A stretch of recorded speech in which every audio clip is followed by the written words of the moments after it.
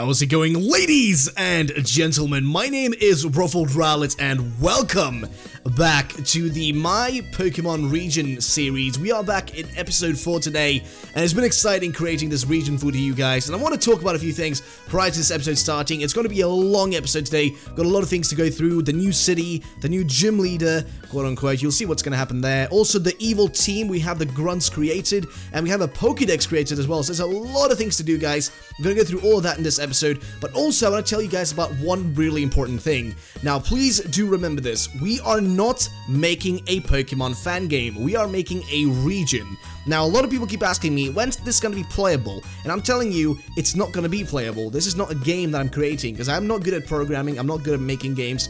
If I plan to do this into a game in the future, and when I say future, we're talking maybe like sometime next year, if I have enough people with me. If I do it then, sure, we'll do it. Go right ahead. It will be fun if I had enough people to help me with that. But at the moment, I do not have the skills nor the time to do something like that. My only purpose with this is just to have fun and make a region with you all and just have a good time. But if, like I said, if it goes well and you guys enjoy this series enough and it goes that well that we actually can take time over to the side and work on this as an actual fan game, then sure, I'll gladly do it. But right now, that's not the plan. I just want to point it out because a lot of people keep asking. Either way, what are we going to do today, guys? Like I said, there's a lot of things to go through, so I think the first thing we're going to do today is actually tell you about our freaking evil team and our city. So I guess the first thing we could do is introduce the evil team. So first up, we're going to have ourselves the Team Dynasty Grunts. Now, these designs were created by the Light Sword, and as you know, Light Sword creates so many sprites that we have, and the reason why I feature so many of this individual's sprites is because this person always sends in a bunch of them 24/7, and I'm like, oh my god, there's so many, and I just try to include as many as possible because they're amazing and so well made and so unique, and I just love them. And here you can see our Team Dynasty Grunt. We have the female on the left side here and the male on the right side, and these are essentially our pawns, or quote-unquote grunts, what do you want to call them. But either way, these are going to be the lowest tier, you know, in the evil team. And what we're going to do is, since this team is based basically on chess, and you know, like if you have a chessboard, you have different, you know, pawns and whatnot that you can have on the actual chessboard. Well, we're going to have essentially, you know, there being a king and a queen as the evil team leaders, and then other people below them, like the admins are going to be certain people and whatnot. And we're going to basically build it in that sort of style. And these Pokemon, we're also going to have a Pokemon, by the way, just so you guys know, that's going to be based on like these pawns from chess. So there's going to be a thing like that coming. I'm just trying to get this nice design together. But either way, that's happening. But overall, these Team Dynasty Grunts are essentially looking like this. This is what they look like. They're in the red and black armor. Now, why do they have this sort of armor on them? Well, like I said, we're basing this off of, like, you know, knights and whatnot, and, like, you know, well, think of a king and a, you know, queen and whatnot. They'd have knights protecting them, and these are the pawns, quote unquote, knight pawns, or whatever you want to call them, and they have knight armor on them, which I so love. It is so well made, and having that tabard on their front with the D for Dynasty is just perfect. This is definitely the best design I've ever seen for a grunt, and I just love it so much. And I hope you guys do enjoy this and do like this. If you like this sort of grunt style, please let me know down in the comments. Do you like this? Do you think it looks nice? Do you like the grunts? If you don't, let me know why, but if you do like them, then let me know also why. What do you think is good about them? Overall, this is going to be our grunts, our evil team. And as for Team Dynasty, what are they doing in this city right here? Well, you see, Team Dynasty has control of half of our map, our region, so quote-unquote, of the Rowan region. And now what they're doing in this area right now is they're trying to get themselves a bunch of Dark-type Pokemon, because there are Dark-type Pokemon in this gym. There's a gym here, and there are actually 2 gym leaders in this gym. There's not one, but a couple of gym leaders, a wife and a husband together owning this gym, and you gotta help them out as a trainer from the Rowan region. You gotta help them out essentially, the gym leaders, or fight alongside the grunts against the gym leaders to steal their Pokemon. So it's your choice as a player what you do. So I would love to know down below, guys, would you fight with the grunts or with the gym leaders against these people? So I'm wondering, let me know down there. Either way, these are our grunts, so let's move on to the next part of this video. So next up, we actually have ourselves our gym leader duo, and now this was created, now the first image here, as you can see, the first sprite was created, and that's the male, was created by the Light Sword, and the second one was actually created by Eric O. Now, these are basically a couple. These 2 trainers, or these 2 gym leaders, are a couple, and what's happening now in this city, and they're both dark-type gym leaders, just so you know, so they'll be fighting together with 1 Pokemon each, as far as I'm kind of considered. Actually, no, 2 Pokemon each. That's what we're kind of going for, but Either way, what they're essentially doing is they are going to be protecting their Pokemon and their gym from the Team Dynasty grunts that are coming there to steal their Dark-type Pokemon that they need for their big plan. So you make the choice, like previously mentioned, you gotta help them and make the choice. Now, I'd love to know, guys, what do you think would be a cool team for these characters to have? Like, what would be 4 Pokemon do you give individually to these characters? I'd love to know, and soon we'll get into our own Pokedex for our region, so you'll see what Pokemon we have there. You can pick out a few and give it to them. But let me know down there, guys. And also, we haven't picked out names for these guys yet. I haven't picked any names for them.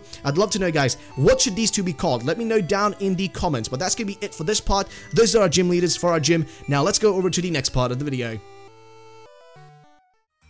Now, before we get into the new city and the new map, I wanted to show you guys this. We actually got a really cool professor created by Thomas Luca, and this is going to be the professor known as Sakura. Now, yes, this might be a bit too much on the Naruto side, but I saw this and I was like, oh my god, a female freaking professor that has pink hair and a pink freaking lab coat is actually adorable. I love it. And I was like, you know what? Let's go with it. So Sakura is our professor. I do like this a lot. I love this design. And Thomas Luca, my man, you just outdid yourself here, man. Thank you so much for this. But either way, that's it for that part. Now let's move on to the actual city.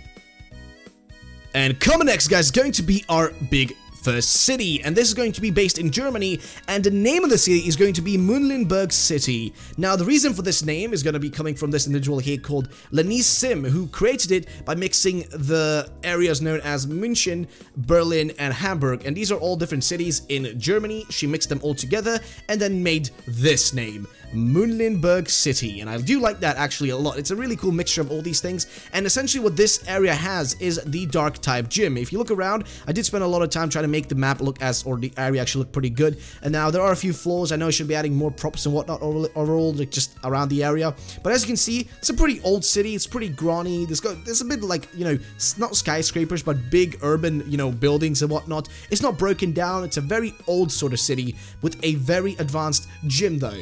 Inside the gym I haven't created yet, but I'm going to create an inside of the gyms in the future. But inside the gym is going to be very unique, and you'll see what I mean because I've been working on it on the sideline, and you're going to see how the gym looks from the inside. But overall, this is going to be the map itself. We do have a Pokemon Center and a Pokemon Mart you guys can enter and get yourself, you know, healed up, buy a few Pokeballs and whatnot, or whatever you need. And there's also a specific little house down there where you can actually meet and go to, you know, essentially these gym leaders. They live in the bottom house next to the Pokemart. So that's where you can go and check them out if you want to talk to them outside in the storyline fight sort of stuff, you know, later on, if we do create this into a game. But for now, it's a region, as you all know. Either way, this is what we got ourselves, and that's going to be it for the map, guys. I do hope you do like the map, guys. It took a long time to put this together, and if you do like it, let me know down below. And also, if you like the name, let me know as well, because thank you guys for suggesting so many different ones. It was really hard to choose a good name, because you guys had so many suggestions. It was actually insane, but I want to thank you all for submitting them, and it was really cool just looking through what we had, what kind of options that existed. But either way, let's continue to the next part of the video, lads. And now we're going to be taking a look at our Pokédex. Now, before I get started about the Pokédex, guys, I want to explain a few things. So the Pokédex here that I'm going to show you is going to be our Fakemon Pokédex. So we're not going to include the real Pokemon that exist in the region. We're just going to include the Fakemon from our region in this Pokédex. Now, do remember the other Pokemon, the original Pokemon from Pokemon itself, they do still exist in the region. You can still find them in the grass and whatnot. But these ones in this Pokédex itself are going to be only Fakemon. Now, I do hope you guys are excited for this, because there were so many to include, and I did include every single one of them, and I wasn't able to include a lot of evolutions, but I will be including them in future episodes, and I'll be showing the Pokédex throughout each episode, and you guys will be able to see how it's improved and how it's changed, and maybe I'll even set up a little thing where you guys can just, you know, check it out whenever you want to. But either way, that's what I'd say for that, guys. Now let's take a look at our actual Pokédex. And first up, we have ourselves Twinehound. And now this is supposed to be number 1 spot, but I accidentally put it on number 7 because I put it on number 7 spot on the Pokédex. I forgot the grass types usually tend to be the first on your Pokédex, but who cares? Either way, the first up is going to be Twinehound. Then next up, oh, actually no, before we go into the next one, Twinehound, as you guys know maybe from the previous videos, is actually our region's actual starter, one of our starters. It's going to be the grass starter in our region. It's a little like dog or wolf grass type, which is really cool. I was so like happy when I saw this. And this was originally created by the Mine Emerald, and then also this new sprite was created by the Light Sword based on a artwork by another designer, another creator that sent, you know, a piece of art and said, yo, make this wolf into, you know, make this dog into this sort of design. It would be cooler. And I was like, you know what, let's go for it. But the Mine Emerald created the original one, so 100% props to that guy. And then Light Sword created this specific sprite right here, so I've got to give them both props. And everybody, just thank you so much for the support, guys. You're amazing when you create these things. But either way, next up we have ourselves Frogrupt, which is created by the Light Sword. Now this is our little fire-spitting frog. I love this thing so much. It is so adorable. It's going to be next up, it's going to be the 4th place on the Pokédex because it comes after Twinehound. So this thing is essentially a little frog that just shoots fire. It's our fire starter. Yeah, I know it's a frog, but then again, I think it works. I think it's cool. So this thing is going to be in competition with something like, I don't know, you know, eventually with Greninja and whatnot. So it would be pretty cool to see, you know, a fire Frogrupt Final Evolution fighting against a Greninja. It would be so cool to see that. But either way, that's also created by Light Sword, so huge shout out to Light Sword because this individual creates so many cool sprites. Next up though, we have our 3rd evolution, our final evolution, actually no, starter Pokemon in our actual region. It's going to be Sarqua. Now, Sarqua is also created by Light Sword, and this thing is a shark water type. This is a bipedal, I guess, shark Pokemon. This is actually the first shark Pokemon that I can think of that actually stands on its 2 feet, because this just looks so weird. But either way though, this thing is badass. The Light Sword really outdid themselves. Like when you created this, you just did crazy. This is actually incredible. I love this so much. But either way, next up we have ourselves a Pokemon that we actually do not have a name for. This was created by Grant Cumberly, and basically what this Pokemon is right here is a little cat that essentially is a dark and electric type, as far as I understood from the email I got. I can't remember exactly the way he put it, but he wanted to have 3 typings on it, but I'm just going to go with 2 for now. Dark electric, I think it would be good, but I want to know, guys, what do you think this thing should be called? Do you think it should be called anything specific that you have in mind? So give me a name for this. I would love to know down in the comment section below. Give me a good name for this thing. I would love to know what you guys have in mind. Either way, next up we have its actual evolution, so I would love to know a name for its evolution as well. So do you have a name for evolution? Do you think there is anything good in your mind you can come up with? I would love to know, guys. But either way, that's its evolution. It's a larger version. It just looks, you know, bigger, like a bigger cat, essentially, kind of like Persian, and you know, you have yourself Persian and Meowth, you know, you just kind of that sort of thing going here. But though I do love it, I love cat Pokemon. They're always nice. But that's also created by Grant Cumberly. So Cumberly, dude, thank you so much for creating this. It's actually amazing. Thank you. Either way, like next up we have ourselves the bird Pokemon. Now, a lot of you guys were complaining, saying what typing this is going to be, like why would you make a dark typing? Well, I wanted to make dark typing, and the thing is, it's not going to have any normal typing. Usually the bird Pokemon tend to have normal typing, but we're going to remove that and have this Pokemon right here, and its name, by the way, is Frybird, which I just think is a cool name. I went with that. This thing is going to be a dark flying all the way from the start. It's going to be a dark flying Pokemon the moment it is born. There is no other things in between. There is no normal typing on it. I just want it to be that way. I know it's a bit orthodox. I'm sorry about that. That's just the way I want it to be. If you don't agree with me, please let me know down in the comment section, but I do think this is the best way to go about. I do like it this way. Either way, next up we have ourselves the evolution of Frybird, and it's going to be Vungelbird. And this is essentially its evolution that also is a dark flying type Pokemon, and this is just a stronger and bigger version of it, which also does look cool, and also was created by the Light Sword. Either way, next up we have ourselves our little bugger. Now, this was also created by Light Sword, and this is Silkworm. And Silkworm, this name came from Cole LeCount, who created this name and basically based it on like silk and, you know, little worms and whatnot, which is a cool little mixture, and I do think this is one of the most adorable things ever. It's really, really adorable. And then we have its evolution, Fusili, and this is also, like I said, previously mentioned, the Light Sword created essentially this full evolution line, and this name also came from Cole LeCount. And then next up we have ourselves the final evolution, Mothisti. And then again, this was also a name that basically Cole LeCount came up with, so that's where the name came from. And of course, guys, remember, if I ever ask you to suggest a name, just leave it down in the comment section. I'd love to know what you guys come up with, and always leave it in the comment section. That's the best way for me to find them. Either way, next up we have ourselves a Pokemon by Hun Rise. Now, Hun Rise here is a really cool sprite artist, and this individual created this little bud thingy here. I don't even know what it is, but it looks adorable. It's actually so cute. And I want to know, guys, what should this thing be called? So Hunrise, thank you for this, dude. It's such a cool Pokemon. I do love the way it looks, and I want to know what you guys think. What would be a cool name for this? Next up, though, we have its evolution as well, and I don't know what this thing should be called either. So, guys, come up with some names. What should this evolution line in this Pokemon be called? I'd love to know. And again, Hunrise, dude, thank you so much for the submission. Your sprite work is amazing. Thank you.